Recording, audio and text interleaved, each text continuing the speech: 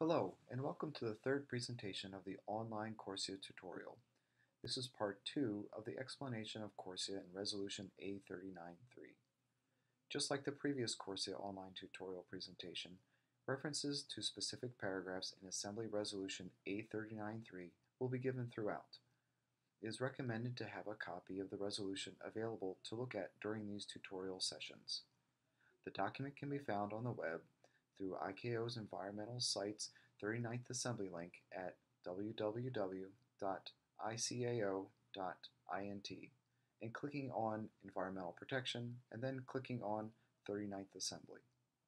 This tutorial is going to go through the remaining key aspects of Assembly Resolution A39-3, which sets the overarching design features of CORSIA. As you may recall, there are 6 key design features of CORSIA. The previous presentation discusses the coverage of emissions for CORSIA offsetting requirements based on the participation of states in different phases and the route-based approach. Now that you understand the coverage of emissions by CORSIA, the next concept to understand is how the emissions coverage changes each year compared to the baseline. As the global emissions coverage by CORSIA will increase year by year, we are looking to offset that emissions gap or emissions increase collectively. One question you may have is how are we going to share the offsetting of emissions gap among operators, and how will this be calculated? This presentation, or part 2 of the key CORSIA design features, will discuss how to calculate the distribution of offsetting requirements to individual operators, and will also address a mechanism to review the CORSIA in the future. We will start with the concept of offsetting requirements. Let's take a look at the graph on this slide to help explain the sector-wide offsetting requirements. Take note that the year is on the vertical axis and the emissions are represented on the horizontal axis. International emissions are expected to grow from year to year. This is represented by the yellow bar, which indicates the amount of CO2 emissions from international aviation based on the CORSIA route coverage in year Y. The bottom bar in red indicates the average levels of sector-wide emissions in 2019 through 2020 based on the CORSIA route coverage in year Y. The difference between these two bars or levels is the increase of sector-wide emissions above the baseline level, which corresponds to the total amount offsetting requirements for year Y. There are a couple of points to remember to help understand this concept. First, although all international CO2 emissions are to be reported, not all CO2 emissions count toward the offsetting requirements, which are based on the participation of states in the phased implementation and route-based approach, in addition to other exemptions as explained in the previous presentation. Paragraph 14 of Resolution A39-3 states that emissions not covered by CORSIA as the result of phased implementation and exemptions are not required to be offset. Second, the bottom bar for the sectoral baseline is not a fixed value for each year from 2021, because of the coverage of routes changing depending on the number of participating states in that year. This will be further explained on the next slide.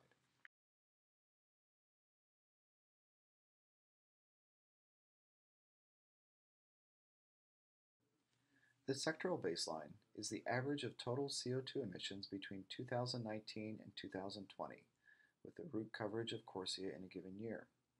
It is calculated by summing the emissions in 2019, see the column labeled CO2 2019, and the emissions in 2020, see the column labeled CO2 2020. However, we are only summing the values for those routes that are covered under CORSIA, which are noted in green.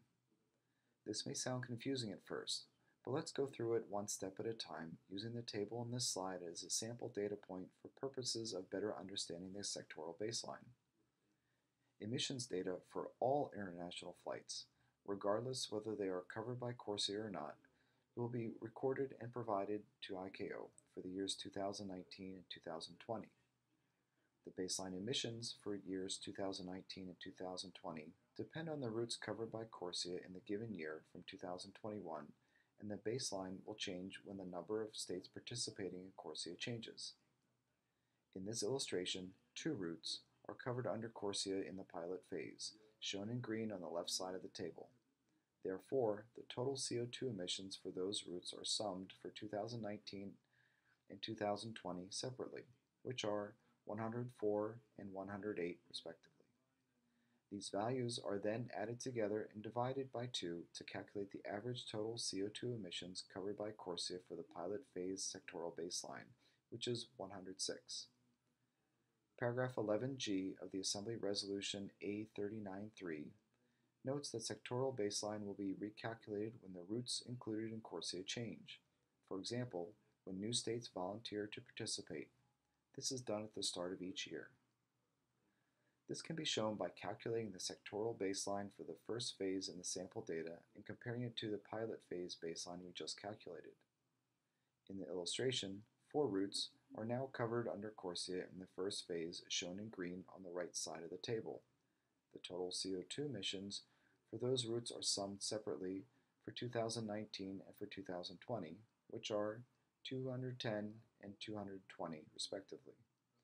These values are then added together and divided by 2 to calculate the average total CO2 emissions covered by CORSIA for the first phase sectoral baseline, which is 215. So, the sectoral baseline changes from 106 for the pilot phase to 215 for the first phase in this illustrative example. This is a simple example demonstrating how the baseline will change depending on the participation of states.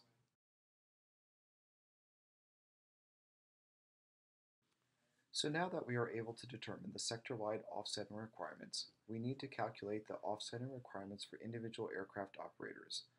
The formula that was agreed to by the Assembly is quite simple and can be found in paragraph 11 of Resolution A39-3.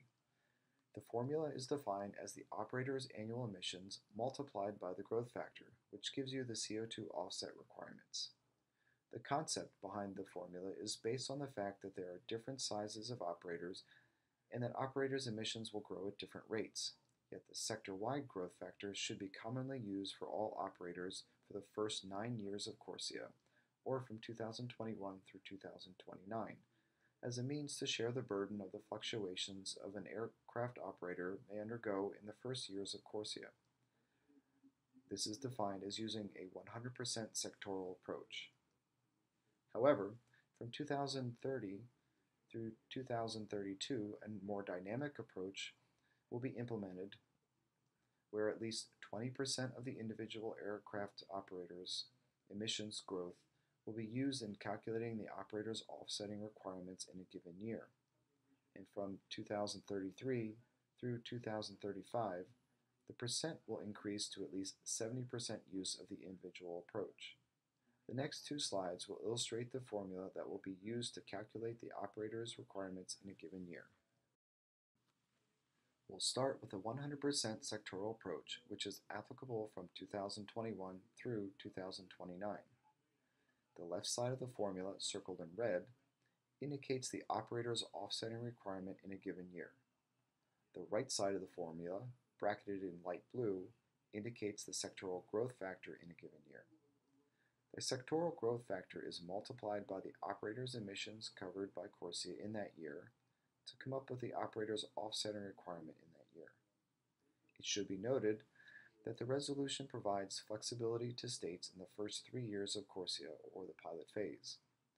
Each state can choose either the operator's emissions in year 2021, 2022, or 2023, or the operator's emissions referring back to a single year of 2020.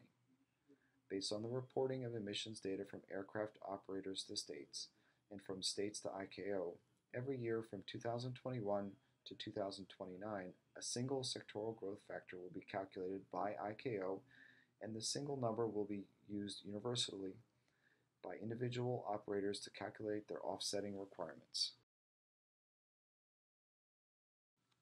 This slide depicts the formula for the dynamic approach from 2030 onward, where the sectoral and individual approaches will change over time.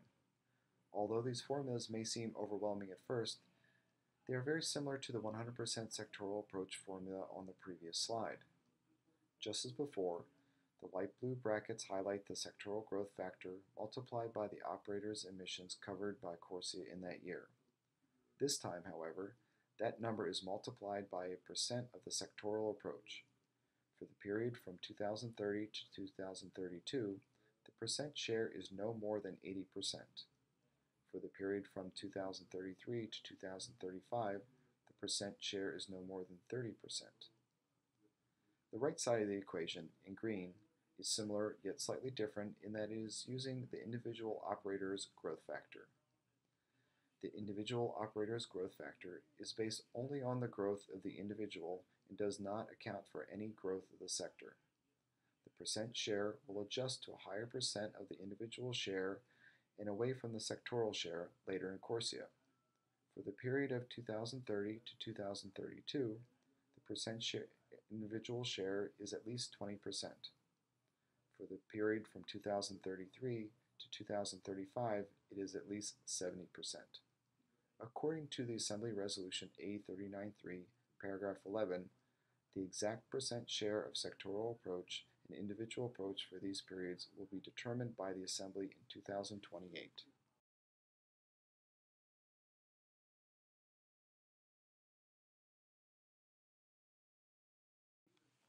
This example illustrates the offsetting requirements for different aircraft operators with different growth scenarios to see the effect of using the sectoral approach and individual approach on offsetting requirements.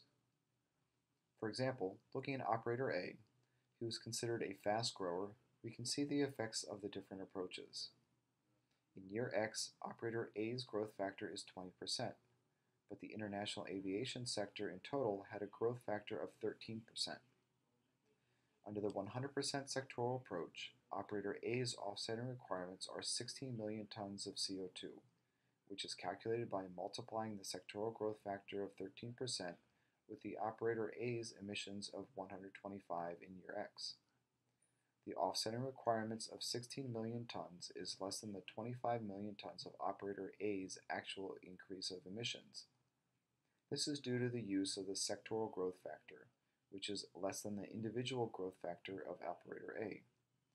Under the 80% sectoral approach and 20% individual approach, operator A's offsetting requirements are 18 million tons of CO2, which is the weighted average from 80% of 16 million tons and 20% of 25 million tons.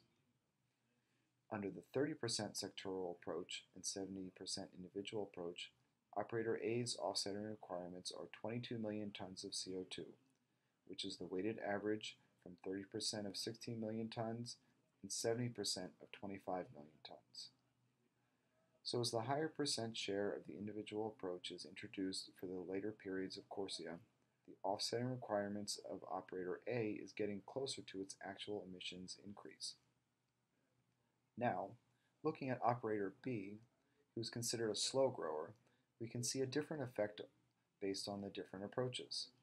In year X, operator B's growth factor was 4.8%, and in the international aviation sector, total had a growth factor of 13%.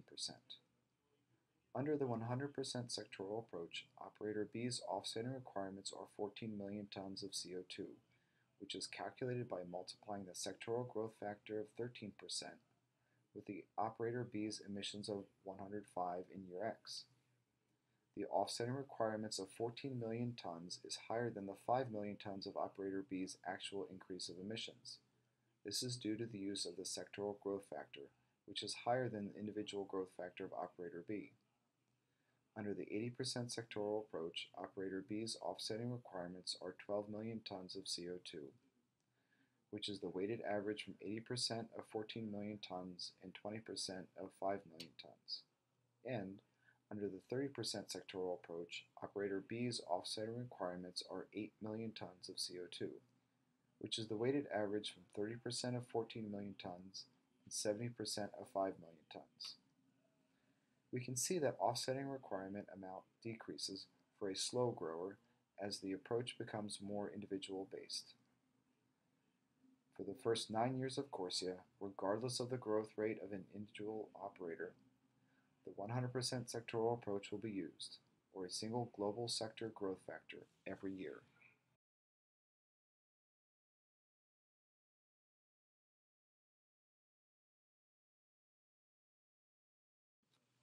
This slide indicates how the different values were calculated based on the formulas in paragraph 11 of the resolution in the preceding slides.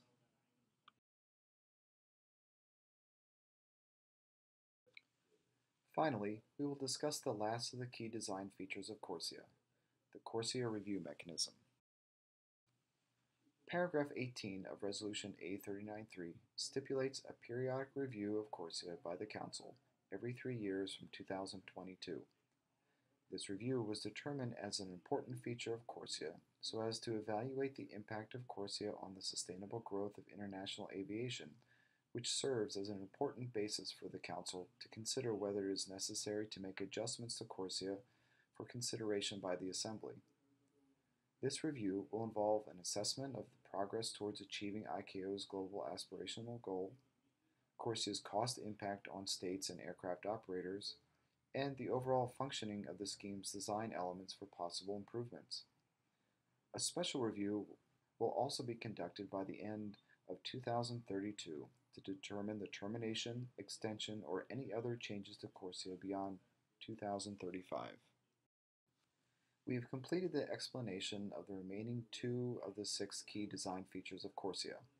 These design features are important to determine the coverage of emissions for CORSIA and to calculate offsetting requirements for individual operators every year starting in 2021.